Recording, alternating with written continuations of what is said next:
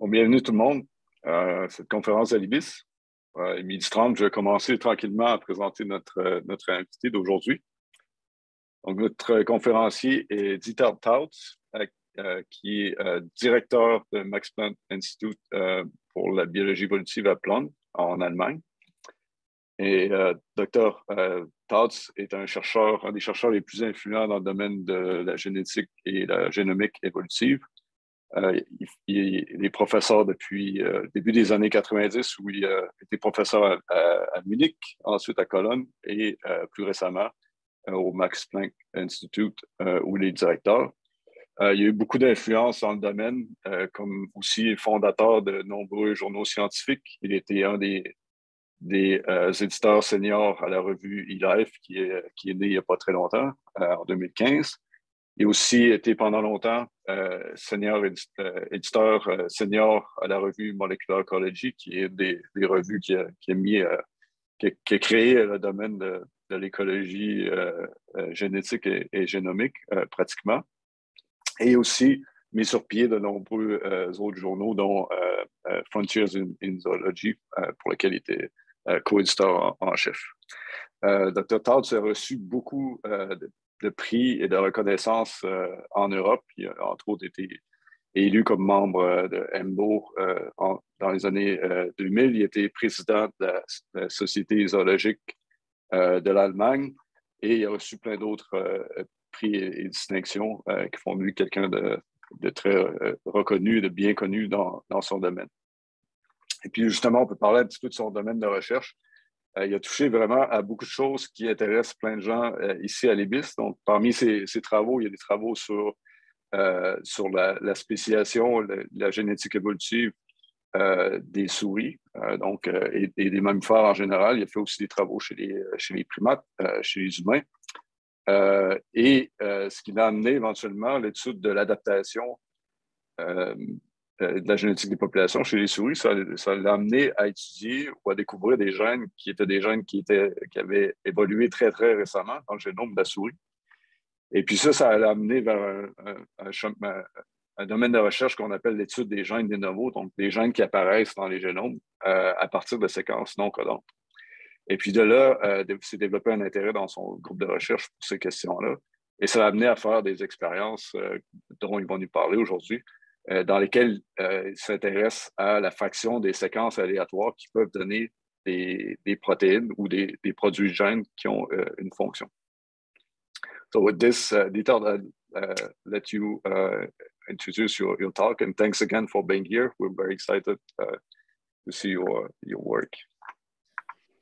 Okay, thank you. Thank you for the invitation and giving me the chance to talk on one of the topics which we have followed in many, many years in various flavors. And yeah, you will see where it has led us. So one question that I always get, of course, is where is Plön? And you get already a feeling that it has something to do with water. So the picture you see here is actually the view from our garden. Plön is, no, let's see.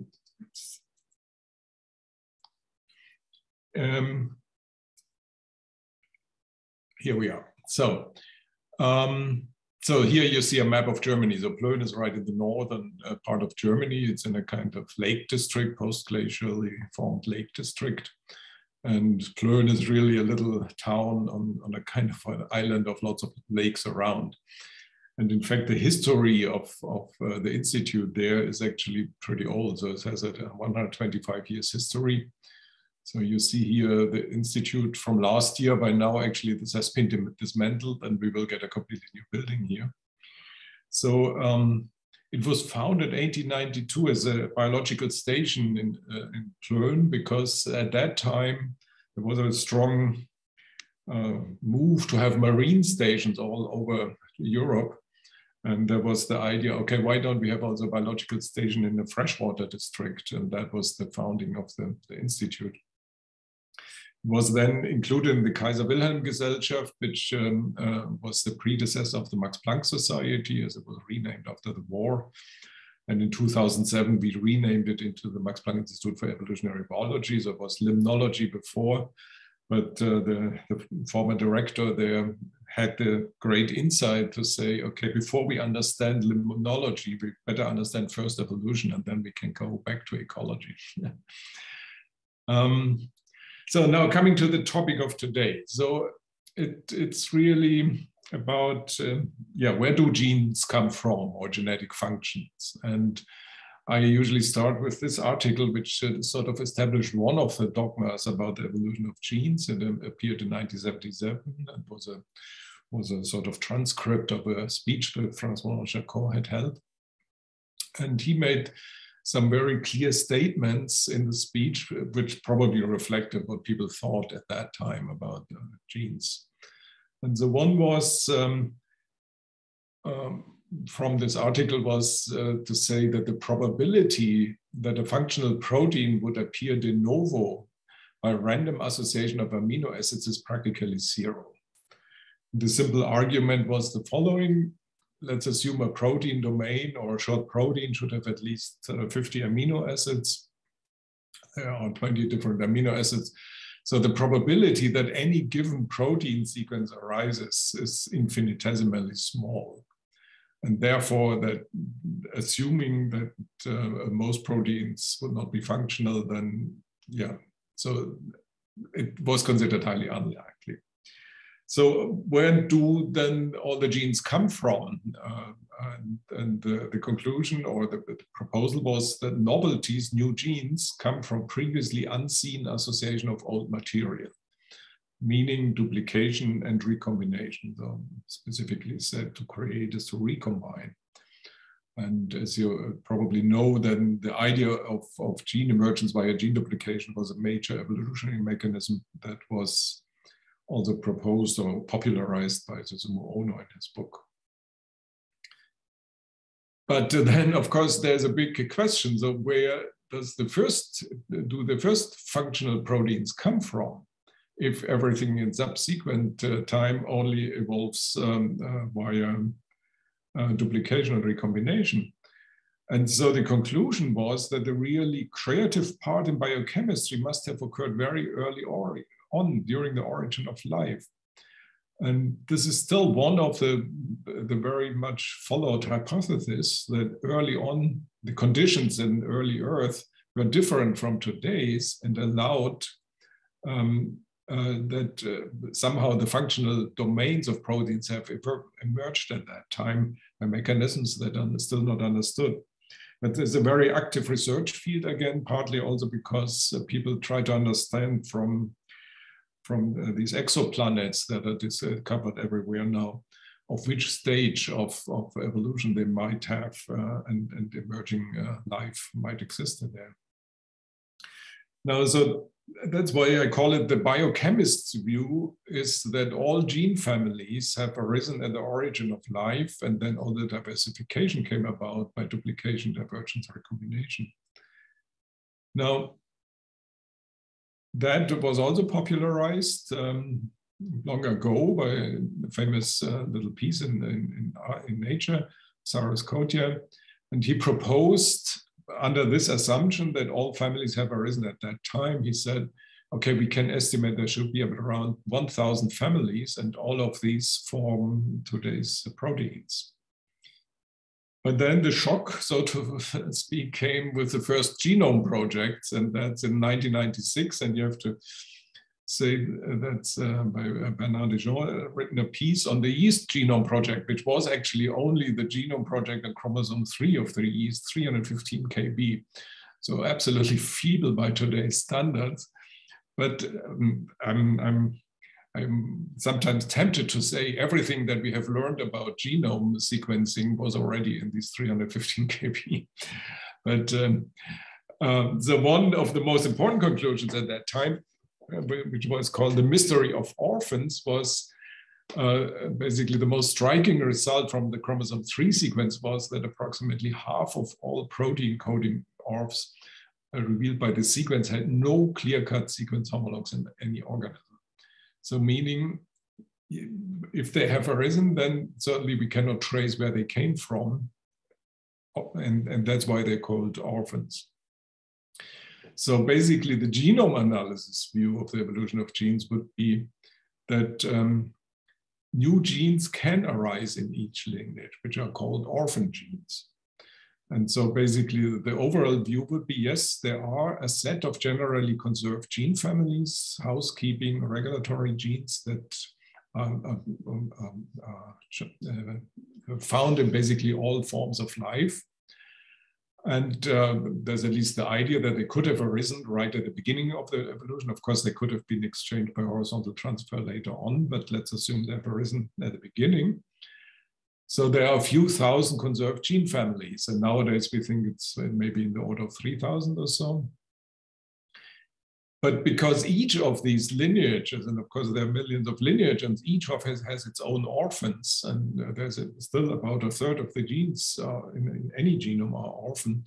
In total, we have millions of orphan genes. So we have by far more orphans or new genes than conserved genes, so to speak.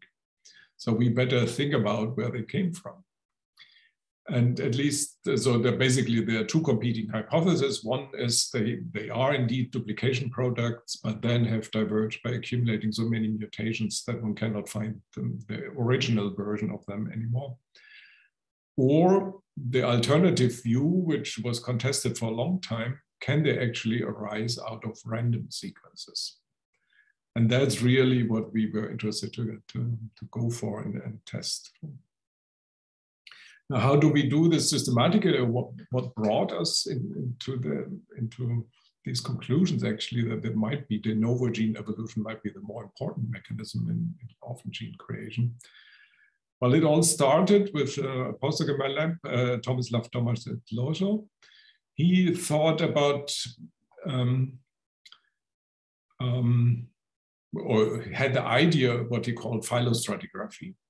It's basically when you have completely sequenced genomes, then you can put them into a tree. Of course, the tree you have to define yourself, but the tree is then giving you nodes at which you can make distinctions between different lineages. And by this, you can what we call phylostrata. You basically defined by the nodes of the species that you have in the tree. And then you can basically ask for a set of genes, or basically for all of the genes, when you, for example, for humans, is this gene A also existing in any of these other species? And if it is, then you put it to the origin of the whole radiation.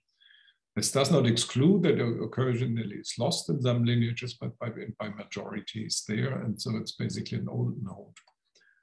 But then there's a gene N, for example, that occurs only in this lineage and not in any other lineage. So basically you can make an age graph of all genes.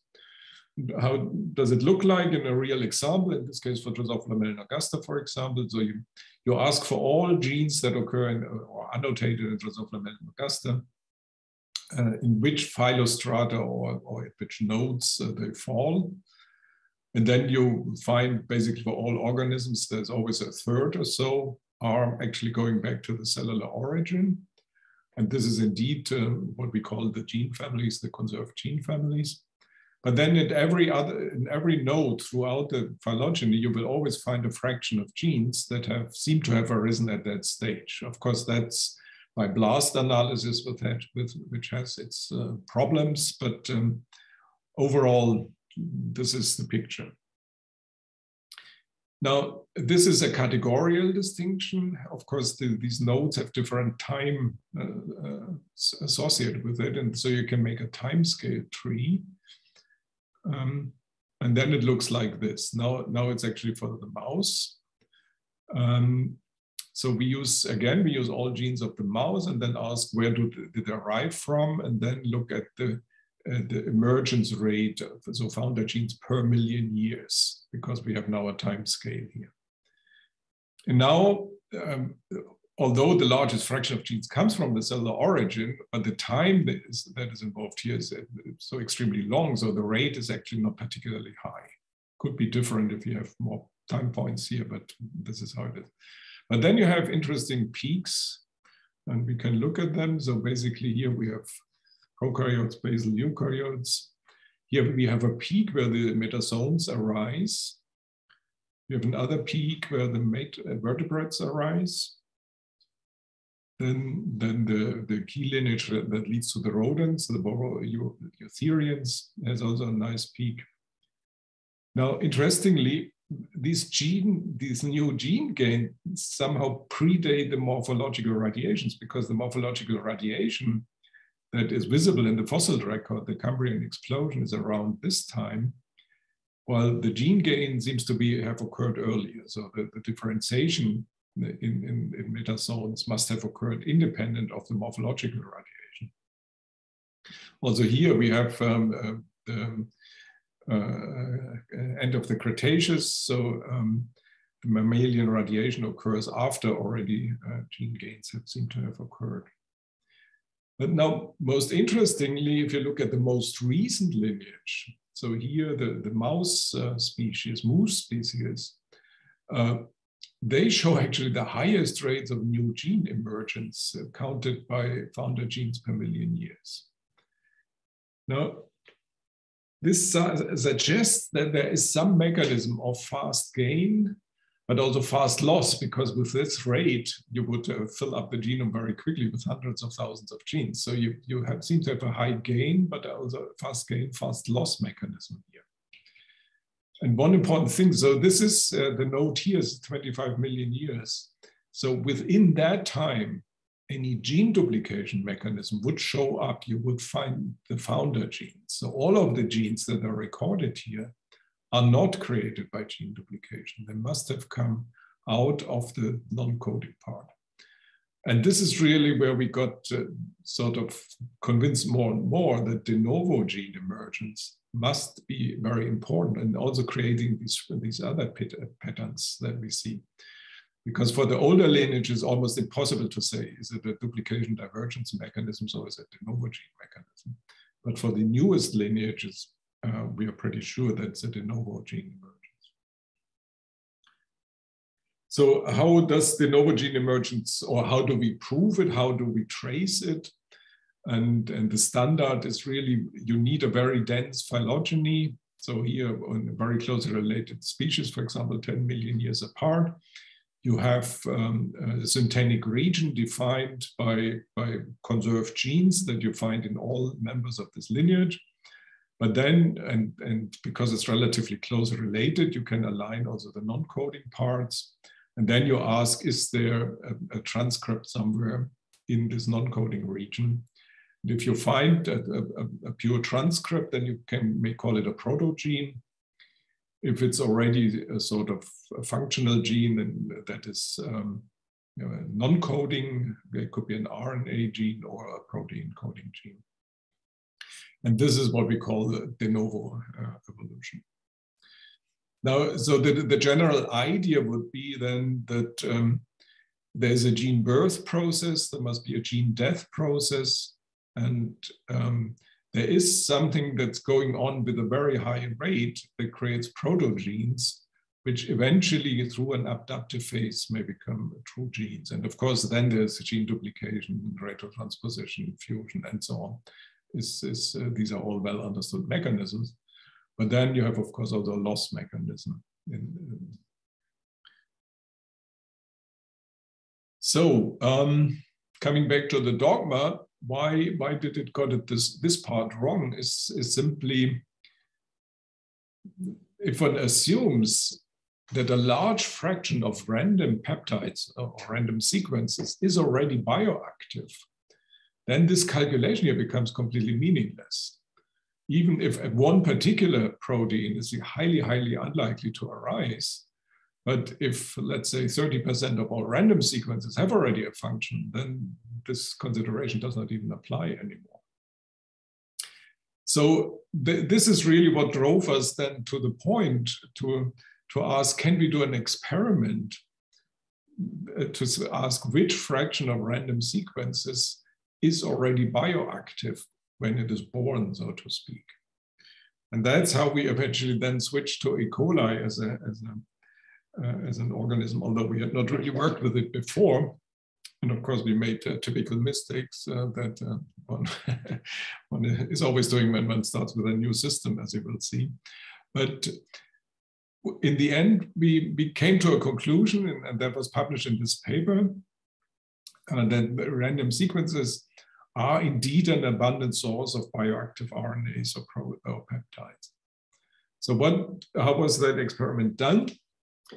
Well, it was in the end relatively simple. So in between, we had much more complicated schemes how we would approach that, because actually we thought initially, oh, it would be only 1 in 10,000 or so which wouldn't have an activity, but it turned out to be so simple as that. So it's an expression vector basically with an inducible promoter. So it has a fixed start sequence, it has a fixed end sequence. And then we cloned a random sequence in between with a length of 50 amino acids. So the alignments look like that. Start is always the same, end is always the same, but in between it's a random sequence. And then we simply ask if we make a library of these sequences and let them compete, then those which have a growth advantage should get enriched, and those with a disadvantage should get less. And nowadays one is doing very similar experiment with tagging, but we didn't even need tagging because the sequences themselves were the tag, so to speak. So you could directly sequence them from the different phases. So the design of the experiment was that we basically distributed, so we did an overnight culture, then distributed in 10 parallels, and let them grow, take the plasmids for sequencing, but then also always make a 1 in 100 dilution to let them grow another cycle. And then again, so we did a total of 4 cycles, and because of the dilution regime we chose, it's actually 1 in 10 dilution, I'm sorry, not 1 in 100, because we wanted to avoid bottleneck effects in this experiment. So the total is of 20 generations after 4 cycles. So, and then, of course, you sequence all the plasmids, and then you can trace the individual trajectories. And here I have picked out 4 nice examples. 2 that went up in frequency and 2 that went down in frequency. So you see, this is sort of from the 10 parallels. So we have good repeatability across the 10 parallels. And this is clearly going up, and this is clearly going down. I should say not all trajectories look so clean, but you always can at least classify up or down from start to end. This is how the overall experiment looks like. Actually, we use basically the same analysis scheme as you would use for RNA-seq experiments, where you ask what is the difference between the 2 conditions, and here it's the different cycles. So this is under conditions where we induce the expression, and this is without induction. So without induction, basically there's no much frequency change between the different cycles, proving that there's not a drift effect that we see here. And with induction, we see an increasing difference over time, both into the negative, but also into the positive side. So we did this experiment 7 times, at least 7 times, but 7 times full analyzed. Two different versions. So we did 3-hour cycles or 24-hour cycles. That's the overall statistics. Then you can look up enriched or depleted and so on. And the overall conclusion is that up to 40% of the random sequences show a negative growth effect, which we call NEC in the following, and 20% of them show positive growth effect, which we call POS in the following. So the overall result from this experiment is indeed that the bioactive molecules are extremely abundant. And in retrospect, it's actually not super surprising that they are, because that's what chemists do since decades. They synthesize random chemicals, throw them on cells, and ask whether they have an activity. And if they have, they follow it up for pharmacological reasons. And so what works with chemicals, why shouldn't it work with peptides as well? So in retrospect, it's yeah, as I said, initially we thought it might be 1 in 10,000, but of course, every peptide can interact with something in the cell. Okay, but still the experiment was then challenged by various people. And the challenge was really about not that we found peptides with negative effects. That's apparently what everybody expected anyway, but that there were also positive effects. And that was one little letter or correspondence by Michael Knopp and Dan Anderson, who said, okay, what if your vector, which is sort of depicted here, has already a growth disadvantage because the vector itself produces also a peptide, because that's how it's constructed. And so they ask, what is the relative growth rate if you add no IPTG versus IPTG? So, and then they measure growth rates and say, okay, if the vector itself is already growing slower, then it has a disadvantage. So the possibility is when you add something into the vector, so basically saying this peptide may have a disadvantage. Give a disadvantage to the cell, maybe a negative one. If you give a new one into that, then the disadvantage may be relieved, independent of what is coded here. And that's what they try to show here. So they actually used some of our clones to put into that.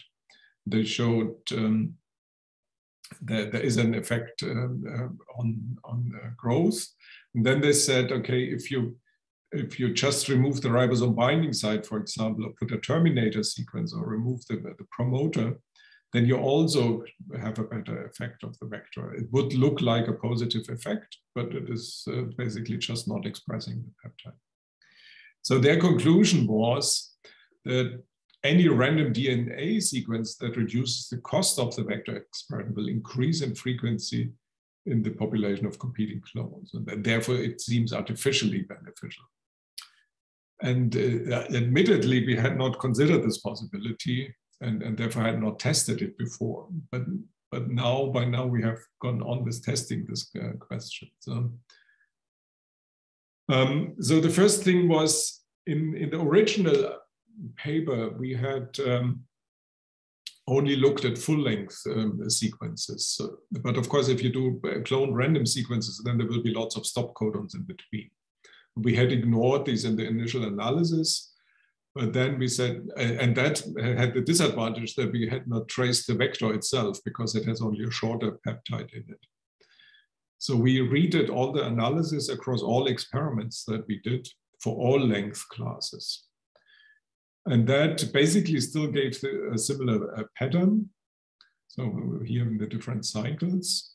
And if you watch here the position of the vector itself, it's actually in close to not changing its frequency at all. That meaning, at least under the conditions that we have here, the vector itself has not a negative effect. So it's not. So the positives are much more positive. So it's not about releasing a negative vector effect that creates a positive peptide under these conditions.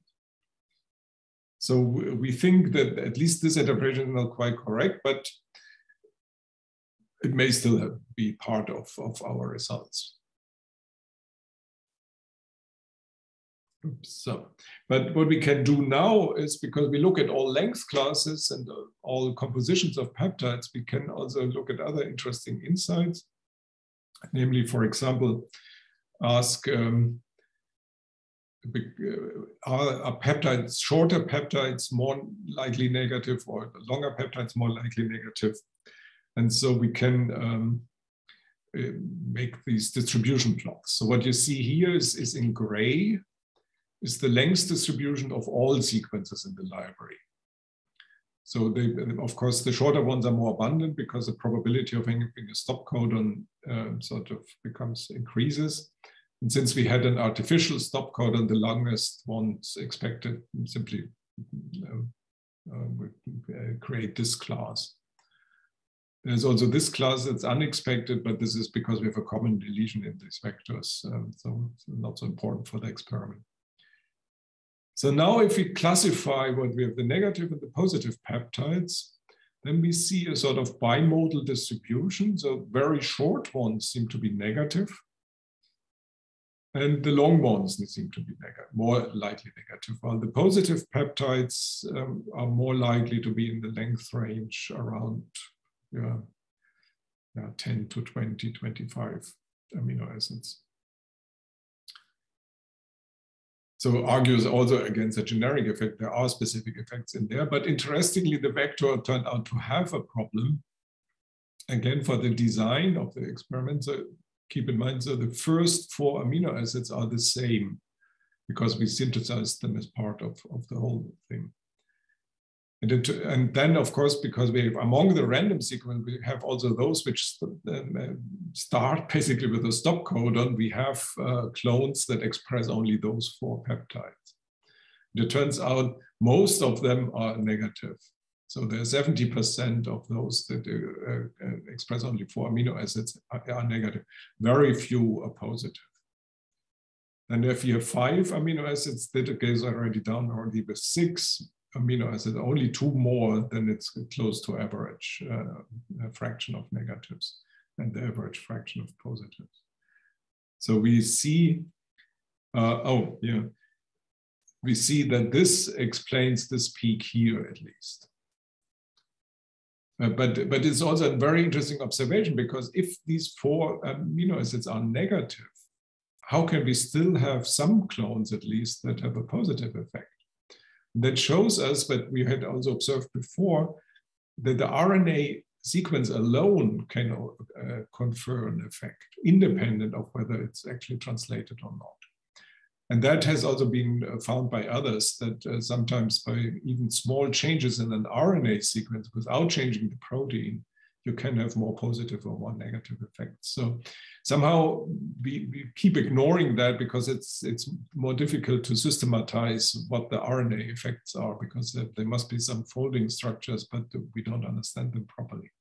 But you can keep this in mind. Of course, in the background of all of that is also the RNA effects. Okay, we could also look at GC content distribution. Again, we see 2 peaks, but this is again due to this 4 amino acid effect.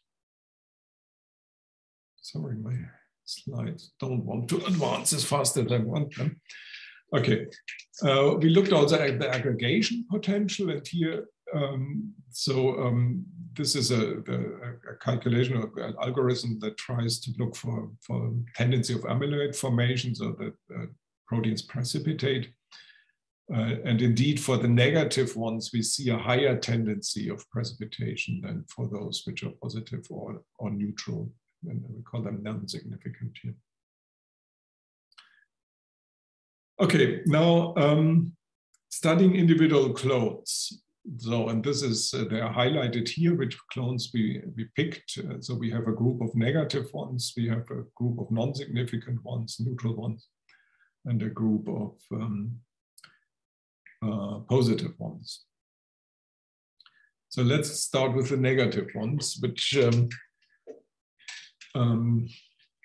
naively I thought it would be easier to study them, but they had completely, well, yeah, let's go through the evidence. So what happens? So if you have, so here you see growth curves of 6 negative clones and compared to the vector alone. And you see always induced versus uninduced. And you see an amazing effect for basically all of them, that they have a lag time. So for the first few hours, they don't really grow. And then after a while, they start growing exponentially, almost with the same rate as if they would not be induced. So that's quite odd. So we ask, are these, by inducing them, are these so negative that they basically kill most of the cells, and then only a few mutant survivors are there and eventually will grow? So we ask, are the cells in this phase actually dead? And we find, oops, they're actually not dead. So if you look at the viability in this early phase of induction, then cell numbers, viable cell numbers actually don't go down very strongly. They go down after 10 hours, but not initially. So basically their growth arrested during this phase. And if we look at expression measures, we use microarrays for that,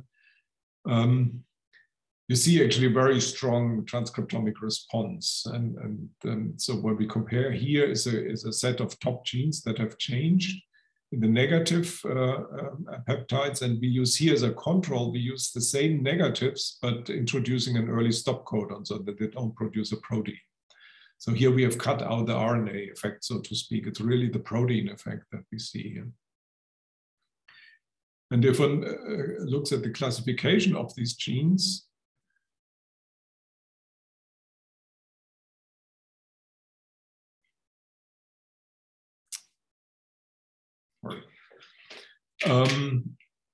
you look at the GO terms and you see which ones are induced.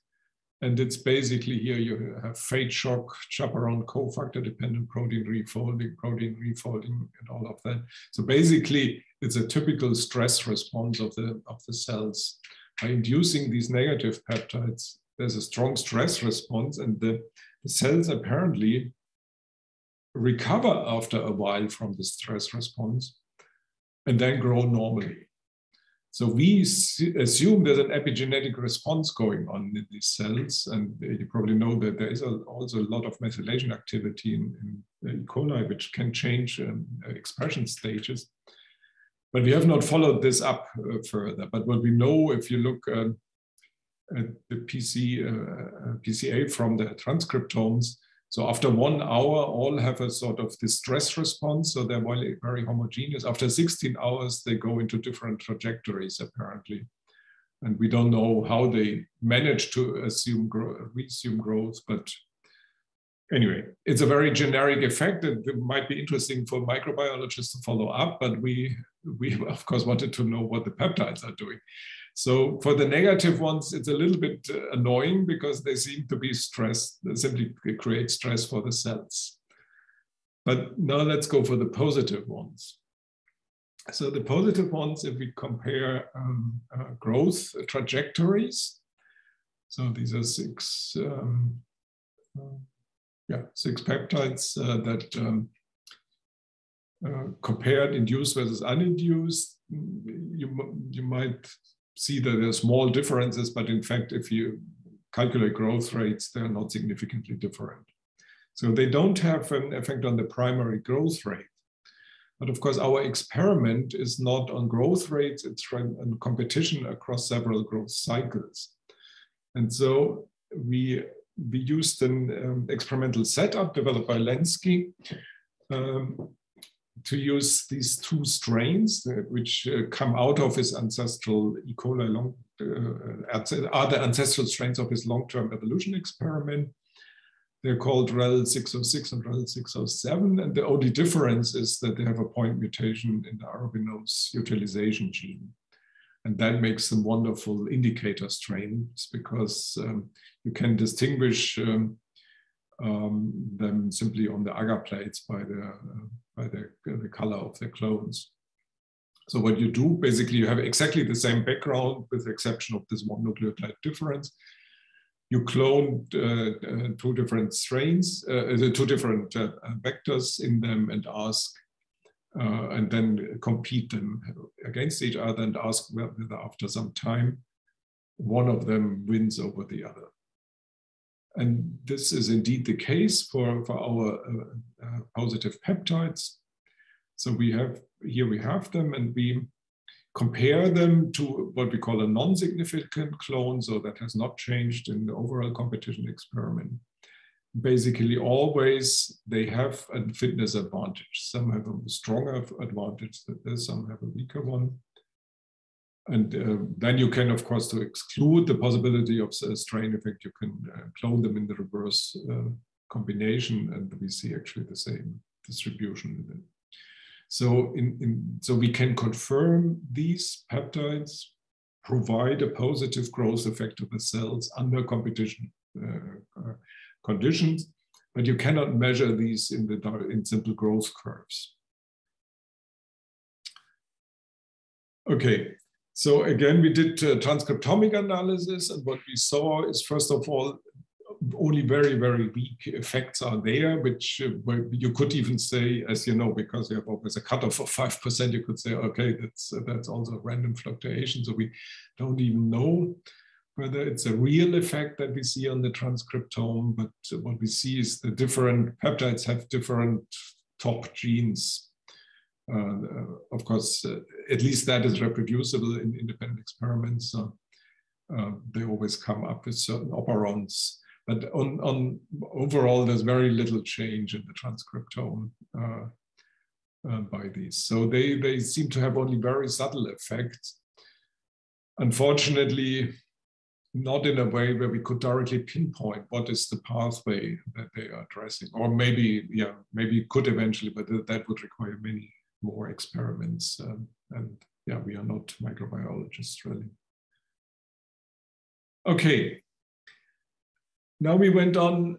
So one other criticism of the experiment is that it was based on a vector and it was a high copy number vector. So it was really strongly expression of the protein.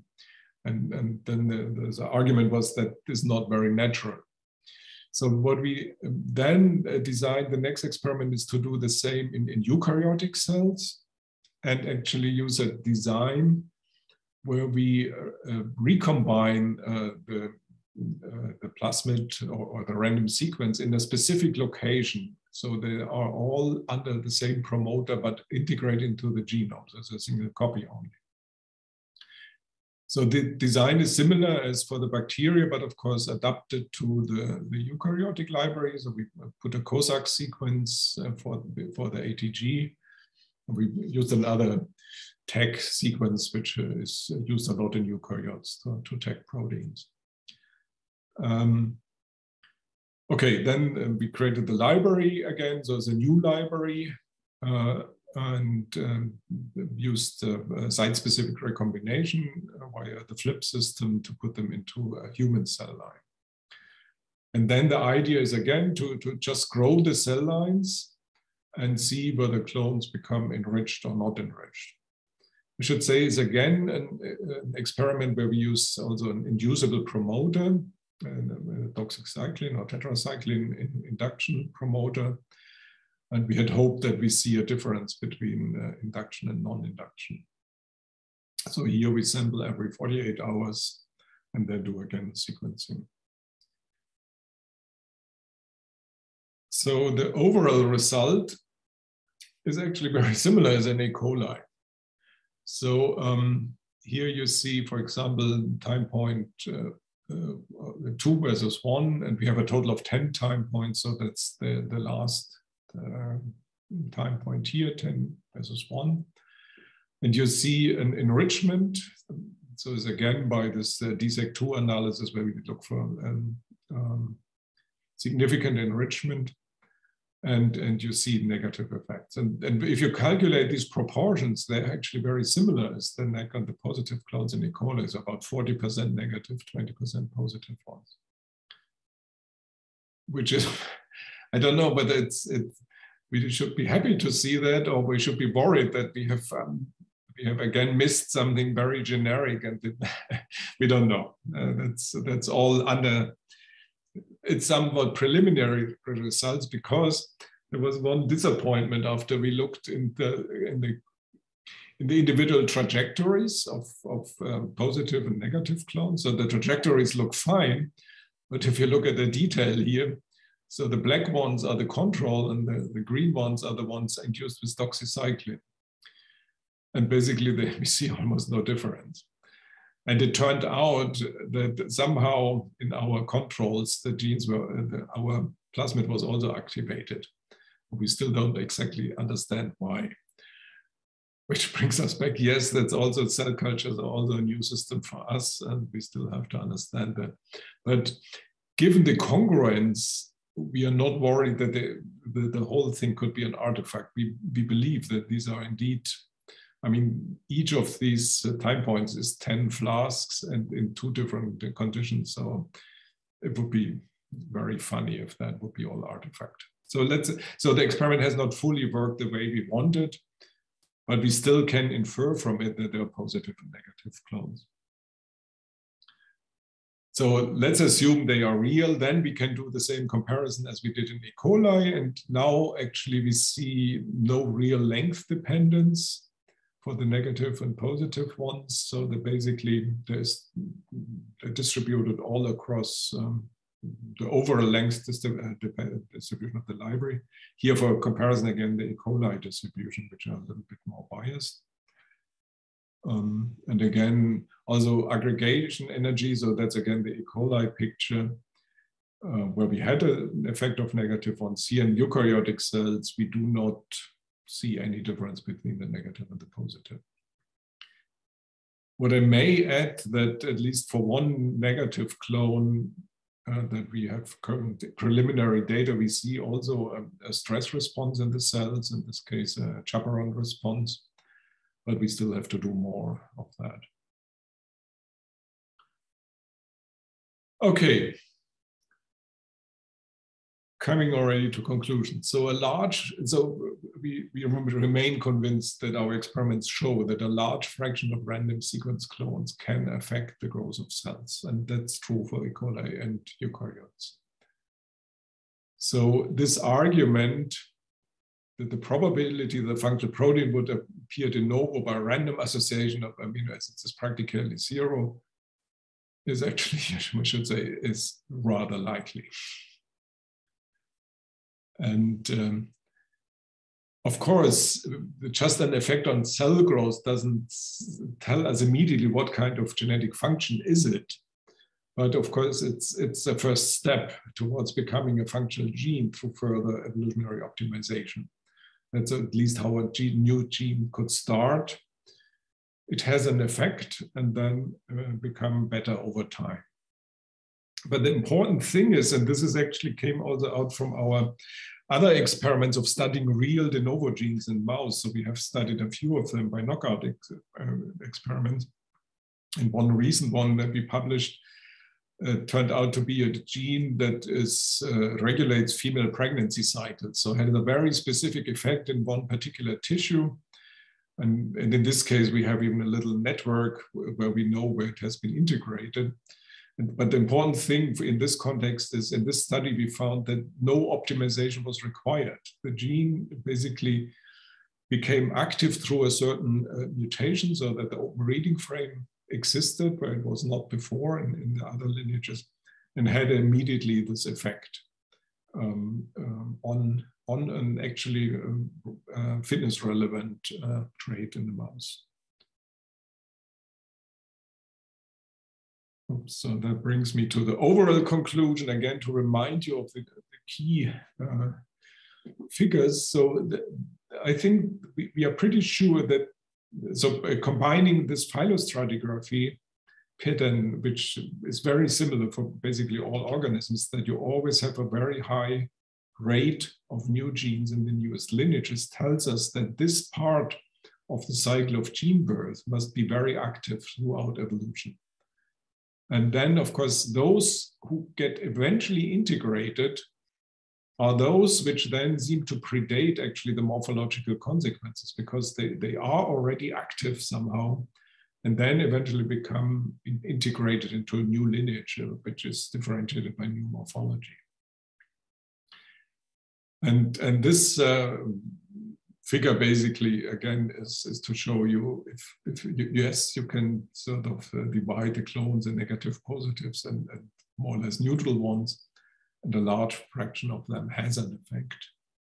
So conclusion is expressed random sequences provide constantly a rich source for the evolution of new genes. And this is where I want to stop. Yeah. Thank you very much for this talk. That's awesome work.